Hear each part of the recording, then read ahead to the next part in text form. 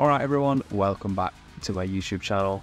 My name's Kaminski, I'm a guitarist from the UK, and today I'm going to be talking about a very highly requested topic, and that is everything to do with my camera gear and my lighting gear and the accessories that I might have with my cameras and how I film my Instagram videos and my YouTube videos.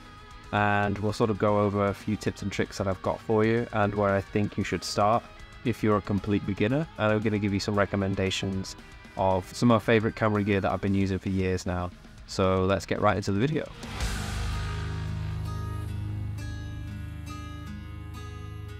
So if you're a complete beginner to making videos, say to post on social media, whether that be vertical content or landscape content, it doesn't really matter.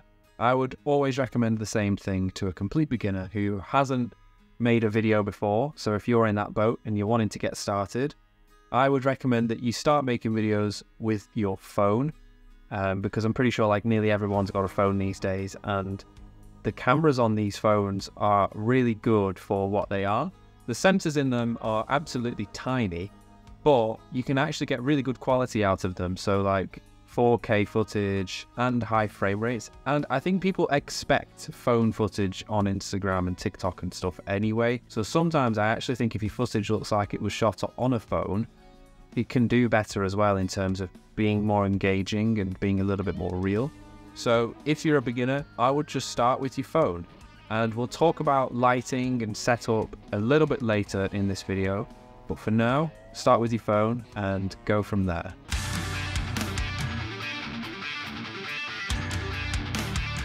So for the rest of you who are maybe just interested in cameras and are maybe looking at buying a camera, or you might just be interested in how I get my videos and photos to look the way that they do, well, let's talk about some of the gear that I'm using. So you'll notice that this video looks a little bit different to the previous videos that I have filmed in the past couple of weeks. And that is because I'm shooting this on my B cam, because I will be talking about my A cam, which is the Fuji XS10. So I've been using the Fuji XS10 for about 3 years now. And before that, I was using a Canon 700D. And this was my first real serious camera.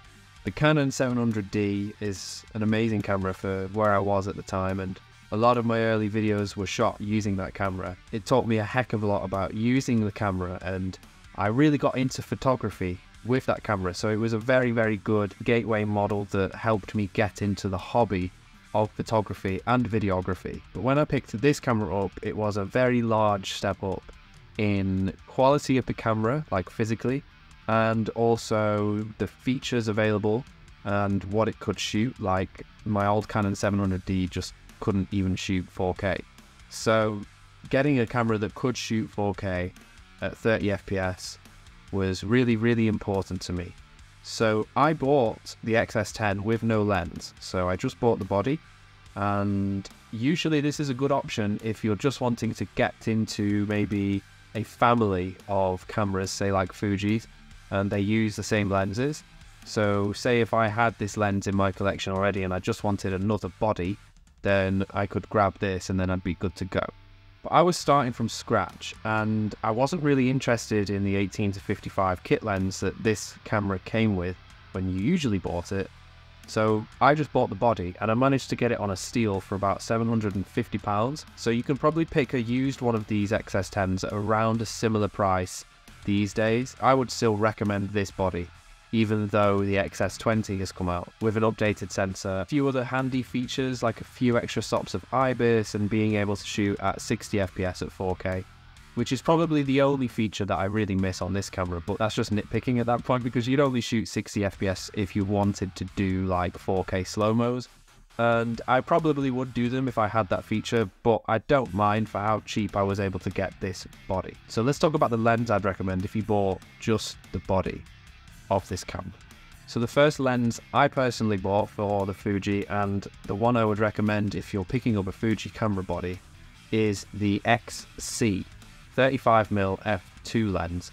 And this is a tiny little plastic powerhouse of a lens, and there is an XF version that they make, which is basically optically the exact same lens. It's just metal, a little bit more premium in looks, but I'm not looking at the lens, I'm making videos. So I was only interested in what this could do optically.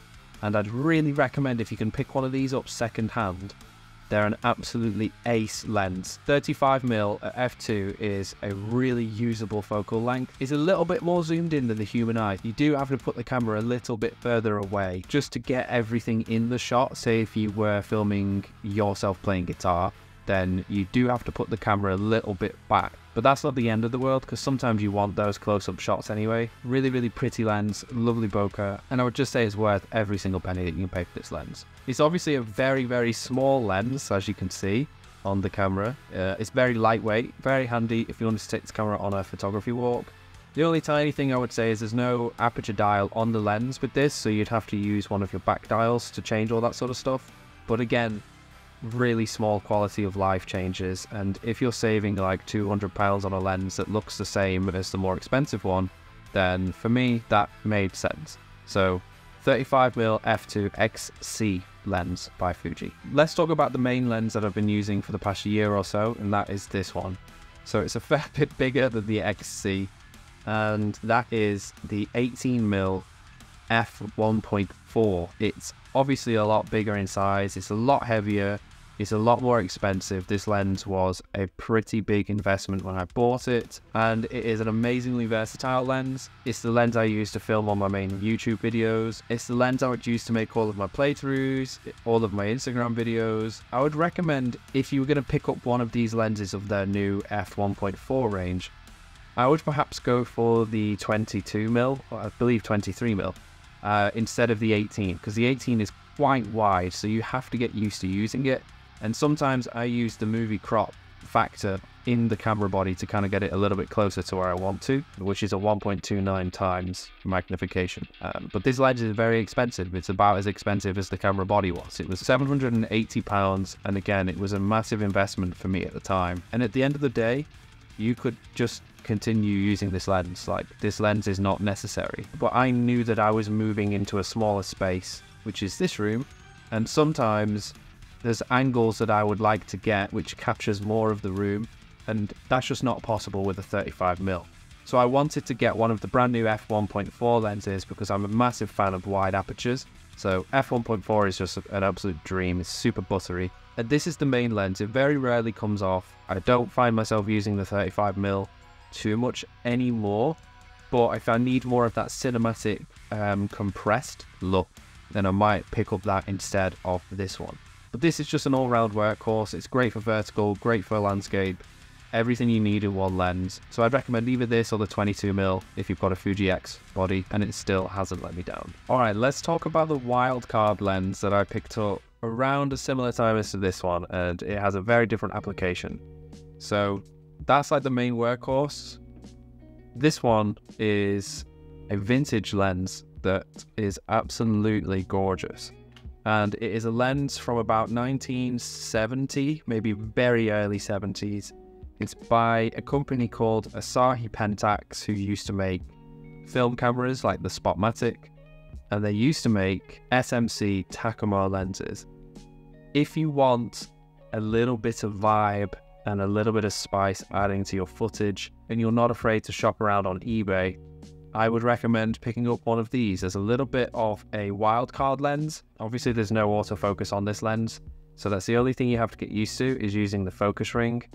But it's solid, it's metal, it's heavy, it's 50-year-old glass.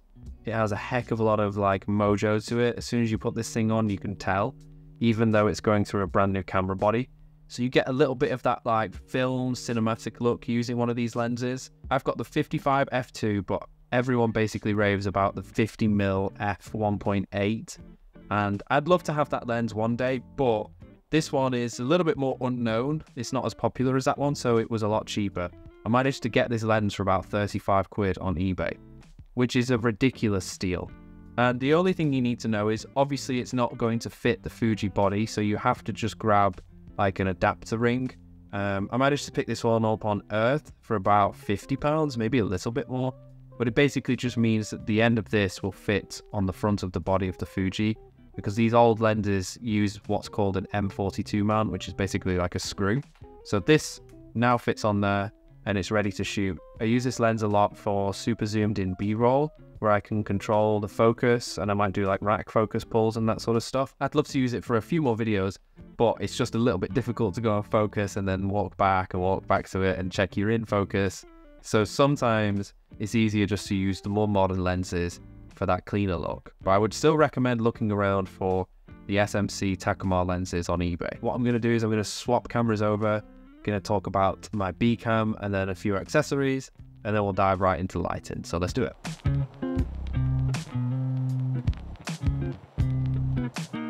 Alright, so we've swapped over to the XS10. It looks a little bit different because now we're on the 18mm lens, which is a little bit wider than the B camera.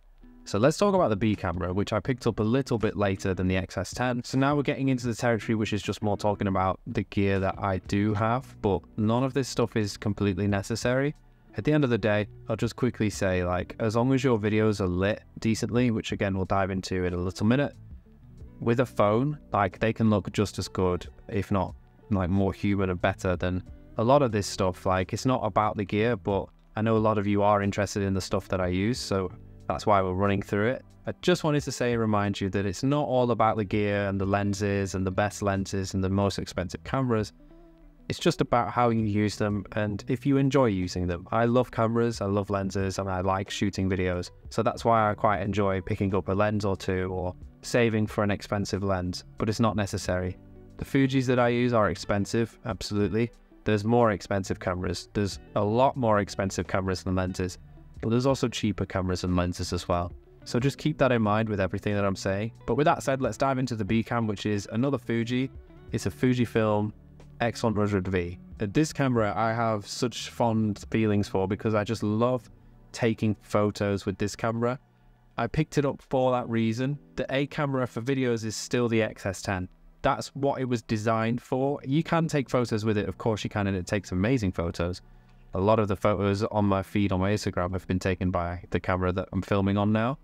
But I wanted a travel camera that was a bit less bulky and a bit easier to manage with a fixed lens. So the difference between this and the XS10 is obviously there's just a fixed pancake lens right on the front, which is a 23mm f2 lens. I've got the square hood on the front of it, but if you take this off, the camera gets a lot more sleek and low profile. I just put this on the front of it to completely weather seal it with a UV lens inside the square hood as well. A lot of people with X100Vs will pick up this accessory. It's not needed, it comes with its little ring anyway, but the front element of the lens isn't weather sealed, so just something to keep in mind. But it completely will be if you buy something like the square hood. So as you can see, it's quite low profile, quite small, and very travel friendly. So there's no lenses that you have to take. As long as you've got like an SD or two and a couple batteries and a charger, then this can go anywhere with you really, and that's what I wanted it for. I quite like exploring and getting out and about, and I enjoy street photography as well. So I wanted a camera that might be a bit better suited to that, and that's why I managed to pick up this camera. Fuji fans will know that the X100V is an immensely popular model and has been out of stock basically ever since COVID started, and there was like the shortage of the circuit boards and chips that they used for, well, every camera manufacturer uses them, so there was a shortage all round. But for some reason, this camera stayed out of stock for so long. I remember signing up to multiple mailing lists to let me know when it was in stock again, and it was months and months and months and months and months, and it just kept on going and going, and I was like, okay, well, I mean, I'll get one when I get one, because I do really want a camera that's designed for photography. And it was eventually that I managed to pick one up in a colour that matches the XS10 as well, the black with like very subtle red highlights, and they go together very well, and I just think it's an excellent complement to your main camera. There have been cases where I've filmed two angles at the same time, so this is something you would obviously need if you wanted to do that. And it films basically the same quality video as the XS10, which was an added bonus for me. Of course, it has all of the Fujifilm simulations in there, including Eterna Cinema, which is what I use for all of my videos. And yeah, it's just a little workhorse. I love how tactile it is. Everything's physical. So the aperture ring is physical. The shutter speed is obviously physical, and then you've got your compensation dial here, as well as everything else on this camera. It just feels like a very well thought out design, and I absolutely love it for photography for that reason. And most of the time I'm shooting Fuji JPEG recipes. There's an excellent blog called Fuji X Weekly, which does JPEG recipes for mainly this camera, but for the XS10 as well, like for any X-Trans 4 sensor that you might have, or even the X-Trans 5 now. So the only change we're going to make to this camera is I'm going to order a diffusion filter to sit inside the square hood instead of the UV filter. So that's the only change I'm going to make, and I'm going to talk about the final camera that I have, and then we'll talk about a few accessories. So the final camera in my collection is a very, very old film camera. It is a Canon AE1 program that was passed down from Zoe's granddad, who bought this when it came out. So there's obviously a lot of sentimental value with this camera. It is worlds apart from the Fuji's. So this scratches a very different itch. It's a 35mm camera, so you shoot film. If you're not sure about film cameras, you basically, in the back of the camera, you load up a roll of film, pull it across, and then when you take a photo, you do the whole thing where you pull the shutter reel round, and then it loads up another frame to shoot. I'm not going to do that now to show you what it sounds like or looks like, because I do actually have a roll of film in here, so I don't want to waste a frame. So if you're interested in film cameras, you can pick these up on eBay from anywhere like 20 quid to 150 quid. A lot of people pick up the AE1, as well as a few others, like the Pentax Spotmatic is a great film camera. So if you're interested in film photography, then this is what I've been using to take all of my film photos. Whenever we go on trips, I take a couple rolls of film, or if we visit a city that I've not visited before, I usually take this with a roll of film, as well as the X100V. But I've been trying to use this more and more because I really enjoy the flow and the process and how intentional you have to be. On the biggest rolls of film, you only get 36 shots, so you kind of have to think and make every single one count, and you're going to make mistakes, but that's where the beauty is with this sort of stuff anyway, that I find. You know, those out of focus shots that you didn't mean, or like the light leaks that come across when the film gets developed. There's a lot of technology that's been forgotten about as we've moved on into the digital age, like film photography, and there's a reason why a lot of people shoot films still, because it is such a rewarding process, and I feel like you become a lot more at one with the art of photography and just enjoying it and enjoying the process. And you can't see the photos that you take. You have to wait until you get them developed. And honestly, every single time that I do it feels like Christmas Day. Like, you get that email from the lab and they said that they've developed your photos, and you start looking through them and you're like, oh my God, like I completely forgot that we went here, or I forgot I took this photo, and wow, that one came out great, and oh my God, that one came out awful, and you have a laugh and you go through them together.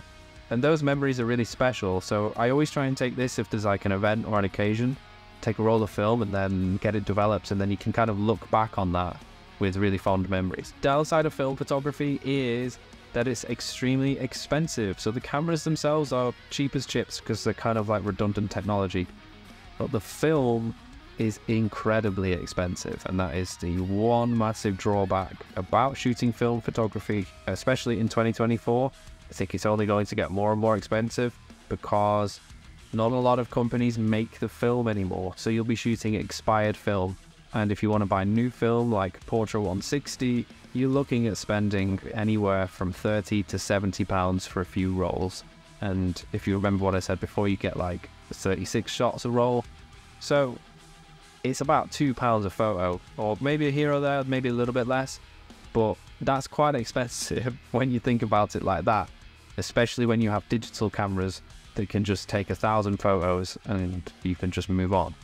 So it's a double-edged sword. I love the fact that you don't get that many shots, you have to think about them, you can't see them. I love that aspect of film photography, but it is an expensive like addition you're not really aware of. Like if you manage to find one of these for 40 quid on eBay and you're like, oh, quid's in, and then you realize you have to buy like 100 quid's worth of film just to shoot, then yeah, the price can rack up quite easily. So I don't use this all the time, and I definitely don't use this to take pictures of my guitars. I very rarely will use this because more often than not I need pictures quite quickly of my guitars.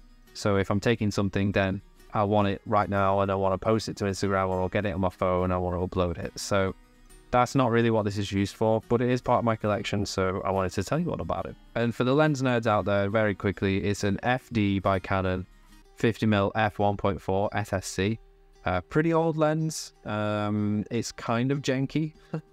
I got it on eBay. I spent a long time looking for a lens for this particular camera, because at the end of the day, if I picked up a Spotmatic, then I could have used the vintage lens by Pentax on that camera, which would have been really fun. But it's okay, I can't complain. There's a Canon AE1 right here, so it's all good.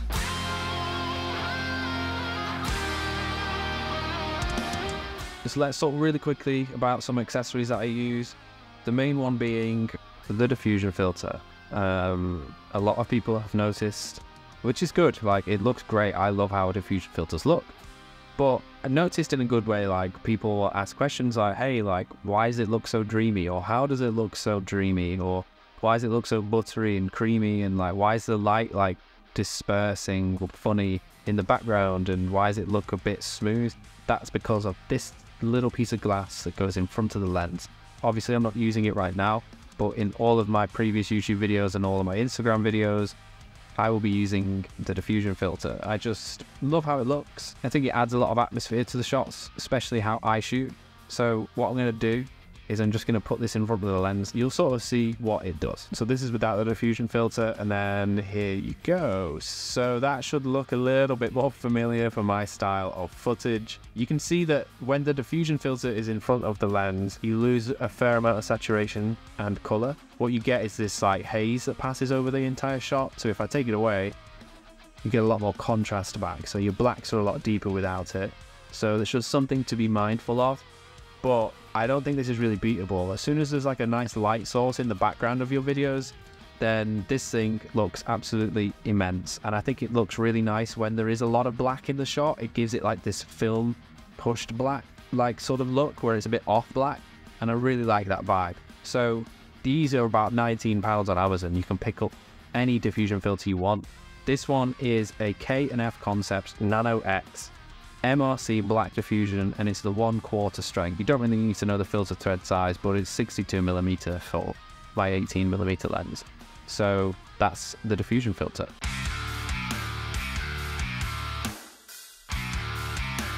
Alright, let's talk about lighting. Now, the lights that I use are just from Amazon. They are by a brand I've never heard of called Raleno. And they are these little tiny like monitor looking things. And they are great because they're quite cheap. They are small. They have like a diffusion panel in front of them, which is why it looks white. They are LED, so they don't get hot. You can change the temperature of the light, and if you aren't sure what temperature of lights are, it's like how yellow or how white or how blue a light can be. I like to mix and match. I've got 3 of these. I recently picked up a 3rd one. So I'm using the other 2 to light this video. So what I'm going to do is I'm going to turn them off, and you'll see how the room looks with no filming lights on. Obviously that lamp in the background is still on, and there's a few lamps on the desk, so you'll get a little bit of lighting from that. But the main filming lights, they're doing quite a lot, so I'll show you what they're doing. I just want to say, like, I am not like a professional cinematographer. I don't really know what I'm doing. A lot of you are really interested, so this is just my experience and how I approach lighting. There's probably many mistakes that I make, but it's all just part of the journey. I'm still learning on how to light videos better, so just bear with me. But with that said, let's just jump right into the lighting. So what I'm going to do is I'm going to turn the right light off, and then I'm going to turn the left light off, and you'll be able to see the difference. So let's turn this one off first. So that's that one, and then let's turn this one off, and then let's sit back down. So now you can see how dark this shot is. This little bit of natural light is from the blinds that are in the studio, and the camera's probably struggling with autofocus and everything because it's so low light. There's a little bit more bleed from the rest of the room, but you can see like half of my face is in shadow. So let's turn this light back on because we need to add a little bit of light. And this light is just placed like at a right angle of my face. So let's turn that on. And now you can see that obviously I'm a lot better lit. You can see my face now. And this is a white light. So I've set this to the whitest that these little panel lights can be. And I quite like playing with different temperatures of lights on one shot. So the other side of my face has now gone darker, even though that was the lightest part of my face before. Imagine a triangle. So this one's over here. This one is the exact same thing, but on the left side of my face instead. So let's turn this one on. And now all of a sudden you've got a much more finished shot. So you can see on this side of my face is like a white light. On this side of my face is like a yellow light. So I love blending the two different temperatures together. You get like a much more interesting shot. If I turn this light to completely white, then it looks a little bit too clinical. So let's do that, and you can kind of compare both shots and see which one you prefer. So this is with both lights on completely white. So I think this is a bit more natural lighting, but my face is a little bit more washed out. So I usually prefer having one on yellow, one on like a white. So this one's on 5600 and that one's on 3200 for people who want to know the numbers out there. So let's put it back to normal and we'll move on.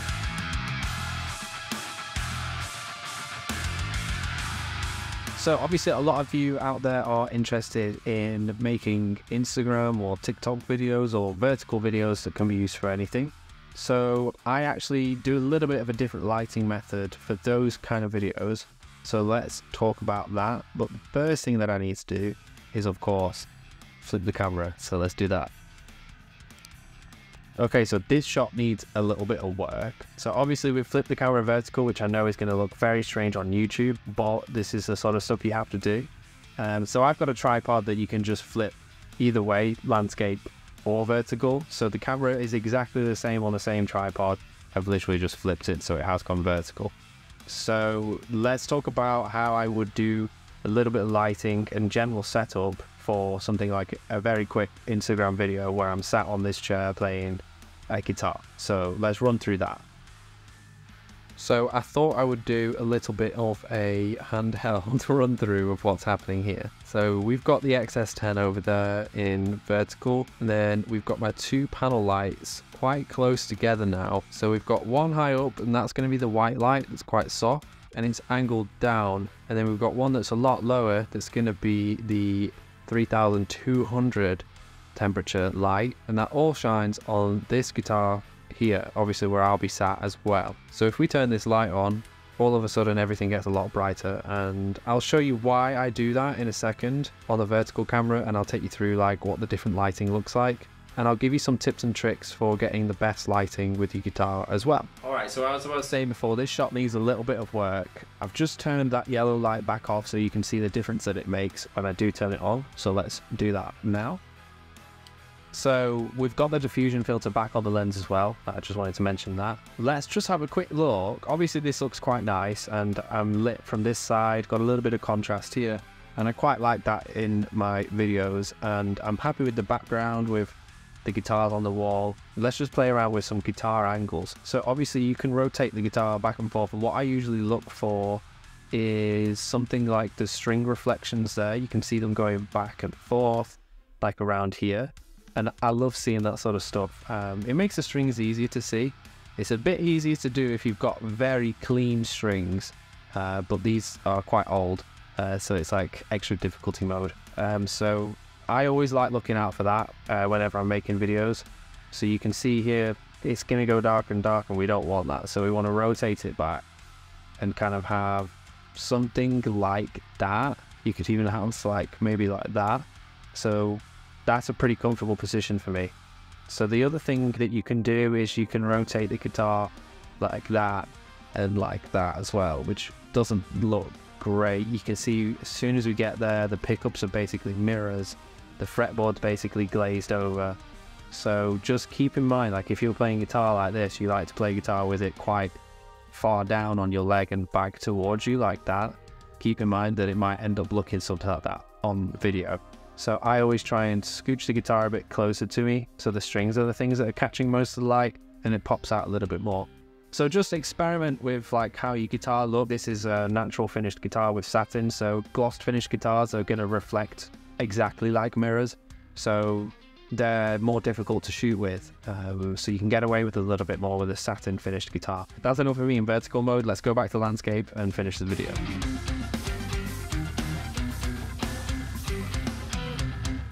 Alright, so I hope that was helpful to those of you out there that are interested in camera, gear, and accessories and how I sort of achieve the looks that I do achieve. Let me know if you'd like me to cover how I sort of go about photography as well, because it's a little bit of a different ball game when it comes to taking pictures of guitars, for me personally. So let me know if that's something you'd be interested in. Please leave a comment, let me know if this has been helpful to you. I love reading your comments always, and if you aren't subscribed, please subscribe, that would be amazing. And with all that being said, I'll see you guys next week. See you in a bit.